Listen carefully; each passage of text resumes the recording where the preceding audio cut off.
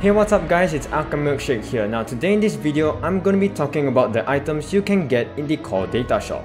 Now they added a lot of stuff as compared to before, and I understand that you cannot preview the stats of each of them until you buy it. So to make a more informed decision, I hope this video can give you a better understanding of which equipment you need to prioritize getting first. Do note, I won't be going through everything because there are a lot of equipment, so I'll only go through the more notable ones. Okay, so let's start off with the equipment you should prioritize getting. The first is the Type 93 Pure Oxygen Torpedo. I'm pretty sure you see this everywhere because it's insanely good.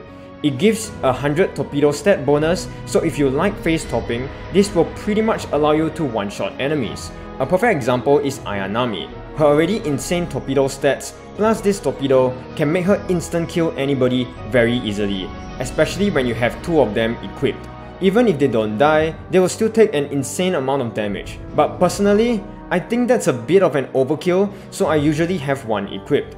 It is best to get a number of these, considering how there are quite a number of torpedo-focused ships. Okay, the next item is the Type 1 Piercing Shell.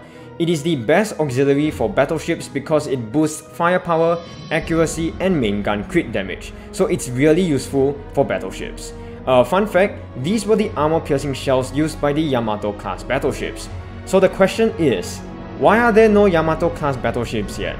Yosta, please give Yamato to us. You already acknowledged her existence in Crosswave, so please, just bring her home. Anyway, let's move on to the next item, and that's the Super Heavy Shell. It is an alternative to the White Shell if you want to solely focus on firepower. It has an amazing firepower stat boost of 70, and it does increase main gun crit chance.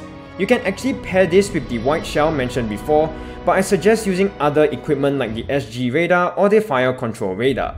Regardless, I still think that this is a very good equipment for battleships.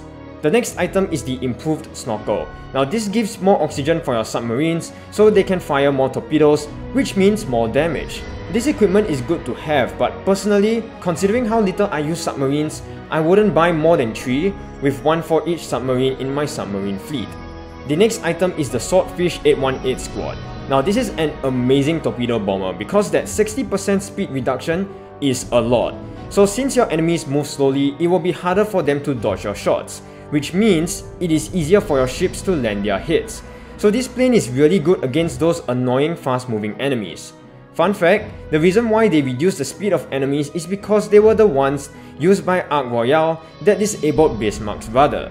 The next item is the Homing Beacon. Now this is a very good item, especially for healing carriers because the faster airstrike cooldown means it is faster for you to get your heals. The reason why it does have a faster airstrike cooldown is because it is based on the British Type 72DM Homing Beacon, which emits a signal that allows aircrafts to determine the exact location of the carrier so that they can find their way back even if they are under conditions of poor visibility. The next item is the F4U VF-17 Pirate Squad. Now this is arguably the best fighter plane in the game because it does have a good machine gun to deal with enemy aircrafts, and the two 400-pound bombs are very good for attacking ships.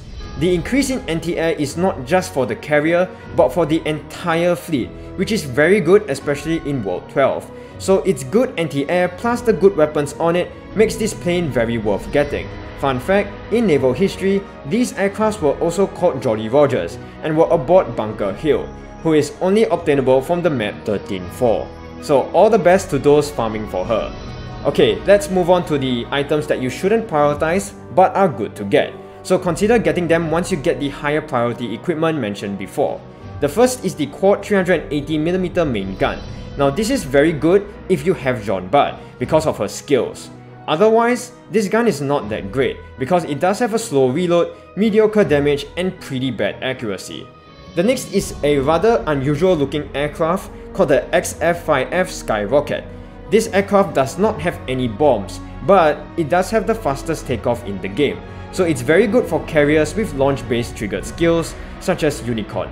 But you'll need to decide if it's worth sacrificing their damage on enemy ships, since this plane doesn't have any bombs. The next item is the SBD Dauntless. This plane does have similar DPS as the GOAT BTD Destroyer. It is also very nice that it deals more damage to aircraft carriers. However, there are other better dive bombers out there like the SB2C Helldiver, so there is no rush to get the SBD Dauntless. The reason why I got it, because it belonged to the actual Enterprise, so getting it would make her more historically accurate in-game, but that's just me. The reason why it does deal more damage against aircraft carriers is because McCluskey from the Enterprise was the one who led the dive bombers during the Battle of Midway, that led to the sinking of Japanese aircraft carriers Kaga, Akagi, and Soryu. The next item is the 100/150 Aviation Gasoline. This does give aircrafts more health and it makes them travel faster, which means your aircrafts can take down enemy aircrafts better. I can see its use in PvP more and maybe in other late game chapters. The next item is the TBM-3 Avenger. Now this is a very good anti-submarine plane for light carriers and it allows you to clear submarine bosses very easily with its wide area depth charge. But as of right now, I don't really see a lot of submarine bosses, so there is no rush to get this one, but maybe buy it once you get the other good stuff from the shop, because who knows when submarine bosses become a huge thing in the future. Fun fact, Warspite Retrofit can also equip this plane, which is very interesting. The next item is the Aichi M6A Seiran. Now this does increase damage by 60% for your submarine carriers, which is actually quite a lot. But so far in this game, I-13 is the only submarine carrier, and she's only obtainable from the Inkstained Steel Sakura rerun.